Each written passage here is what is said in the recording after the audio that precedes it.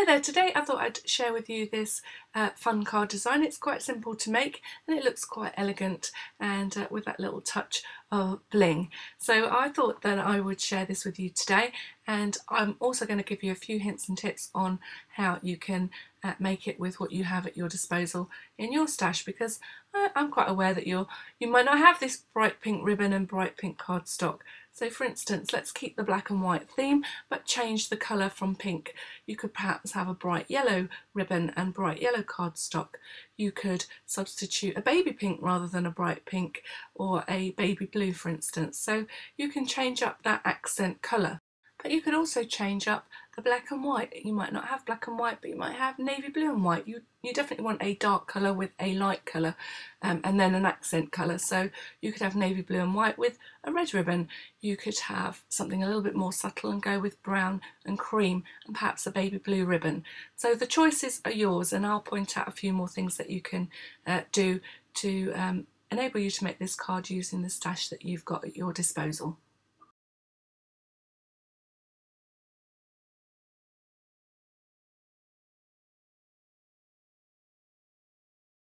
So starting out with my first colour, which is black, and all my stamping will be black. So my card base measures 11.5 inches by 8 inches, and then I've scored it and I'm folding it in half at 5 3/4. So your card base could be navy blue, it could be brown. Definitely you want to keep it as a dark colour. So next we need a piece of contrast cardstock, our coordinating colour, and that piece is going to measure 7 3/4 inches by 5 5/8 of an inch. So I've got a piece of ribbon that matches my cardstock.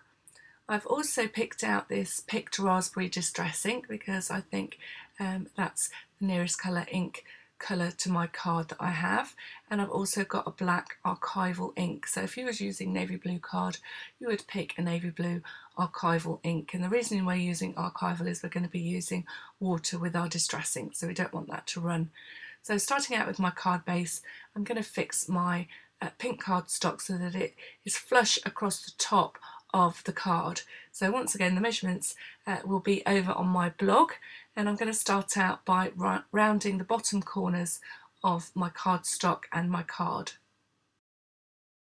So you only need to round the bottom corners because the top edge will be attached along the fold edge of the card, and you're also going to round the bottom of the card base itself. So I'm doing these one at a time because my card is quite thick and I won't get the two layers together through my punch. And then I'm using double-sided tape to attach the pink cardstock to the black card base.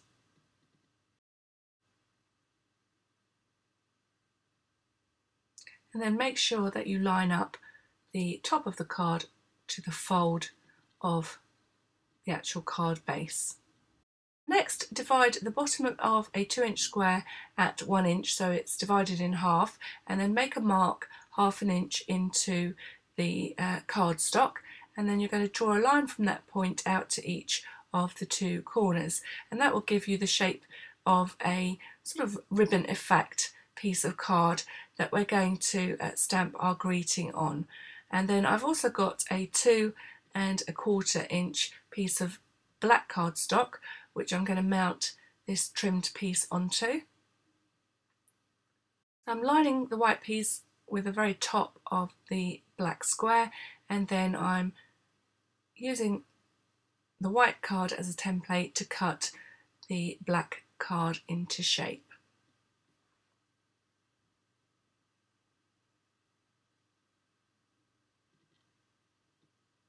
Next we're going to stamp the greeting with black archival ink. You could be using a navy blue archival or a dark brown archival depending on your colour scheme, and this could be any greeting stamp. I can't tell you the name of this one because I've had it a long time and there's no name on it. There is a price but not a name, and it just says just for you. So next, taking a piece of white cardstock that measures 5.5 by 7.5 and rounding the bottom corners, I'm going to be stamping all over with a black archival ink and using this background flower stamp. And I've picked a background stamp that has a little bit of or has area that I can colour, because I want to colour it with my accent pink colour. So you need to pick a background stamp that you can add colour to. This is a Hampton Arts, I believe it's designed by Karen Neuberger. I'm not sure if that's how you pronounce it. Something that I've had in my stash for a long time. Excuse me for keep getting my head in and shaking the camera, but this background stamp, because they're quite big, you need to put a little bit of pressure, and my table has a little bit of give in it, so I find it's easier to stand up. And I'm just stamping all over the cardstock with my background stamp.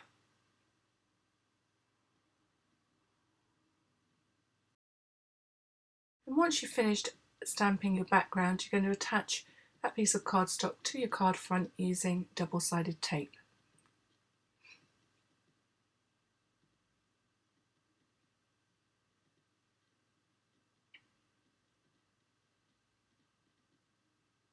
And again, just lining it up with the folded edge of the card, making sure you've got a nice pink border evenly all the way around 3 sides of the stamped card. Taking a strip of black card that measures 2¼ inches by 5½, and again using double-sided tape, you're going to attach that across your card front.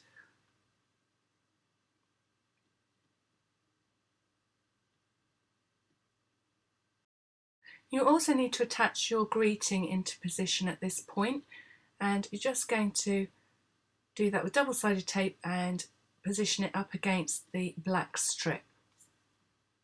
You want to take approximately an 18-inch length of your ribbon. This is a nice wide ribbon, so I get a really good and generous bow, and I'm just tying it and arranging it, and then you're going to check it for size against your card.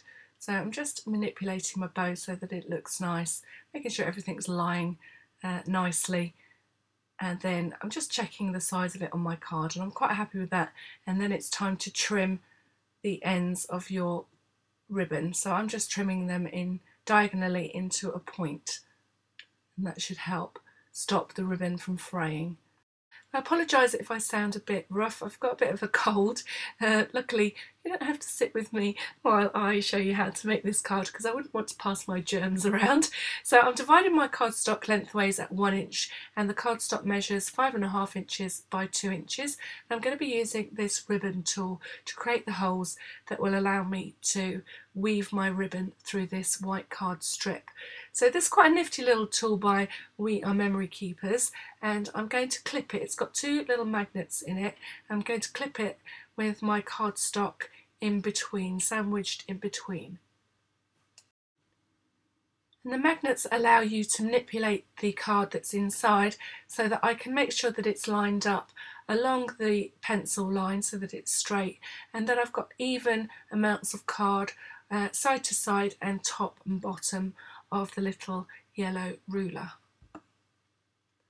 So once you're happy it's lined up, you're ready to start piercing the holes in your cardstock. You can get these little ribbon rulers in lots of different styles. This one has a diagonal weave, and you can get one that just does a straight weave, and there's also one that does almost like kisses of ribbon and gives you the holes that will allow you to do that. So it's got a slightly curved blade on this design, and you need to make sure that the top and bottom pieces of the ruler are lined up so that your blade pushes through, a bit like using a punch. So I'm just pushing the little blade through the arched gap or hole in the ruler. And as you can see, once it goes in, it does, just because it's curved, I think, take a little wiggle just to pull it out of the ribbon slot, and you just keep going all the way along your card until you've pierced all the holes. So I can hear you shouting, Helen, I haven't got this tool, what am I going to do? Well, I'm going to show you at the end of this video an alternative method to use if you don't have access to this tool or something similar, because I know that you can get punches that punch the holes ready to allow you to weave ribbons through cardstock, so you could use that. It is quite a nifty little tool, as you can see.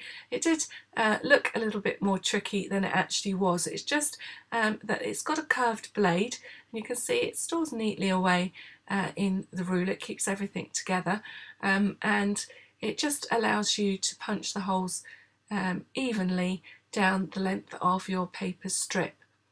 So I'm just removing the pencil line that we did at the beginning, and I'm ready to begin weaving my ribbon.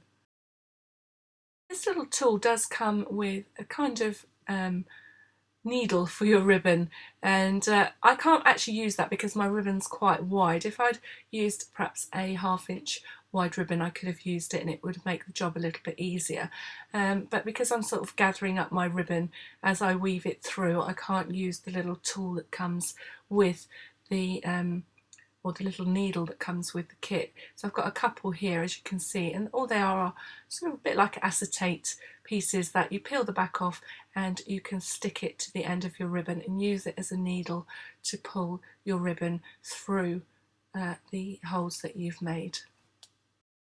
So as I said, I'm just going to find this a little bit more tricky. I'm leaving enough ribbon at the end so I can tuck it through a stitch once I've got all of the ribbon threaded, and then I'm just going along the length of the cardstock, weaving the ribbon through. And because it, as I said, it is wider than perhaps you would normally use, I'm just paying a bit of attention to the fact that I'm not twisting my ribbon. I'm keeping it as flat as I can so that it gathers up nicely on the front of the card strip. So once you get to the end, you're ready to just secure the ends of the ribbon. So working on the back of your ribbon strip, you're just going to tuck the ends under the next stitch. So I'm just using a pencil to poke the ends of the ribbon through, and then I'm going to trim away the excess piece of ribbon. Now, because my ribbon's quite puffy, I'm using a strong double-sided tape to attach this and make sure it sits flat against the card. So I've got this strong double-sided tape, and then as I attach it to my card, I'm just making sure I push it down so that it's nice and flat. So just be careful that you get it even top and bottom, because once this tape takes hold, that's it. And I'm ready to begin painting. So I'm using this picked raspberry distress ink, which I'm just putting against my craft mat, or squishing against my craft mat. And distress ink is water based, so I'm just using a paintbrush and some water, and I'm colouring in my background stamp. So now you can see why I've attached everything first, because there's really no point in colouring everything that's hidden by the paper strips that you've attached to the front of your card. You might not be all that comfortable colouring in with a paintbrush, and that's okay, because alternatively you could be using coloured pencils to do this, or perhaps your pro markers. But if you use something like pro markers, don't forget to stamp with the correct ink, because an archival ink wouldn't really be suitable to use with alcohol markers. So I think from this you can understand now why I said choose a background stamp that will allow you to add a little bit of colour, and it just brings the whole card together, I think. So I'll carry on painting, and then I'll show you the finishing touches. So although it takes a little while, it is quite therapeutic and relaxing to colour in these tiny details, and it looks nice when it's finished. So now we're ready to add that final finishing touch, which is our ribbon and our little bit of bling. I'm going to be using a hot glue gun, but you could equally use a silicone glue if you wanted to, or a glue dot. And so I'm just arranging my ribbon and making sure I can still see my greeting, and then adding a Creative Expressions Dazzler just to add that final touch of sparkle to my card.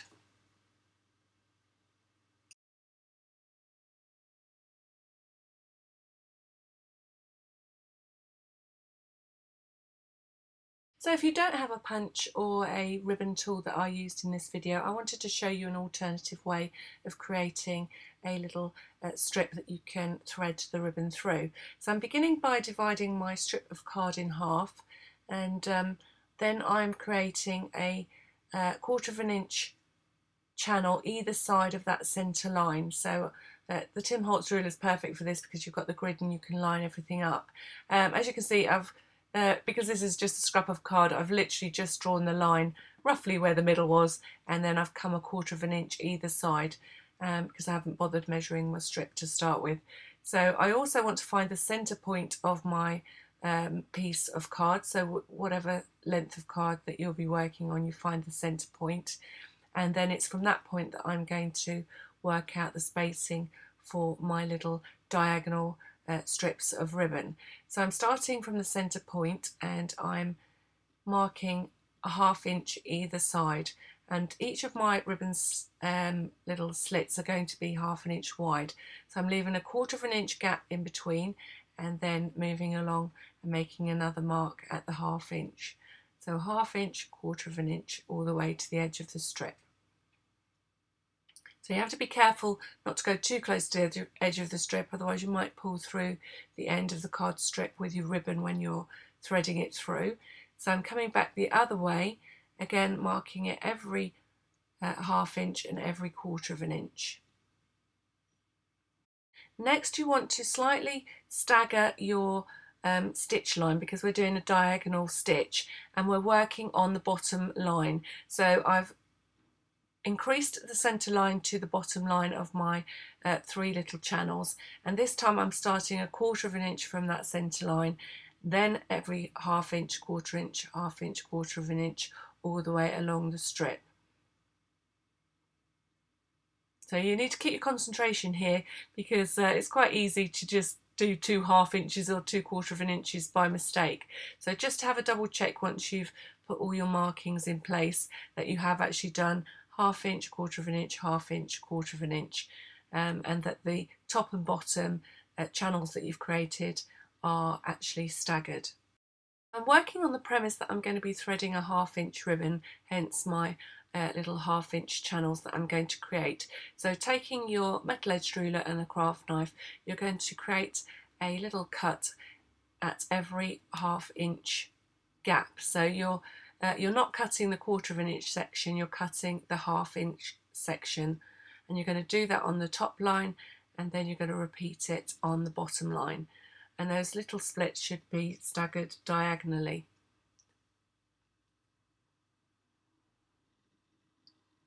So it was at this point that I realised that I'd made a mistake, so I had to backtrack, and as you can see here, that's why I wanted to leave this in because it is quite easy to forget where you're at, and I did 2 1/2 inch pieces one after the other, and I'd missed out the 1/4 of an inch, so it's just a case of backtracking and working where you made your mistake. And then I'm cutting every 1/2 inch gap. So once you've had a go at doing the ribbon technique this way, there's lots of scope for altering the length of your stitches and the spacing of your stitches, so you can create different kinds of ribbon. Perhaps you could work out how to do a cross stitch or a running stitch, because the principle's the same. It's all about the spacing and where you put these little splits that you're going to sew through with your ribbon. Just flip my card over because that can be the reverse of the card, and I'm just cutting a strip of ribbon that's twice the length of my strip of card.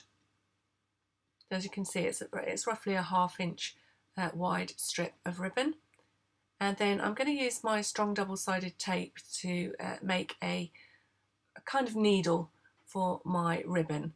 So I'm just cutting a small piece and I'm going to attach it to one end of the ribbon and then fold it over so that it's folded in half, and then I'm just going to trim it to a slight point, and that will just keep the end of my ribbon nice and stiff so that I can easily thread it through the splits that I've made in the card.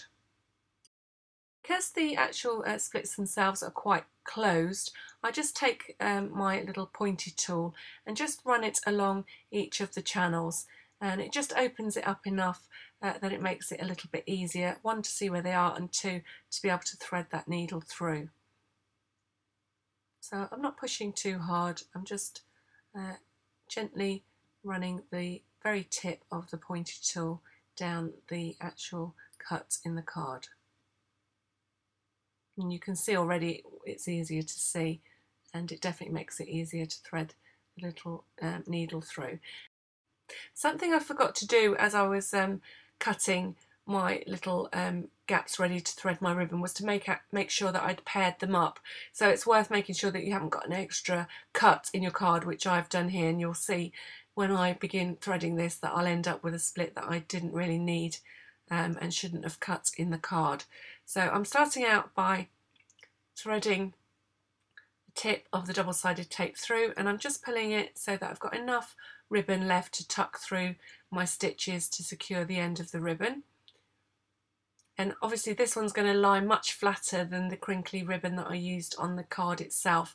I just thought it was easier for you to be able to see the technique of doing this without the ribbon tool.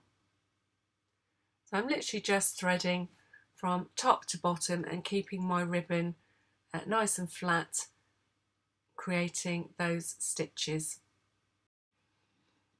And I think the trick with this is, as you'll see here as I struggle to straighten my ribbon, is just to be careful to keep your ribbon nice and flat, not to let the ribbon twist as you're doing the stitching.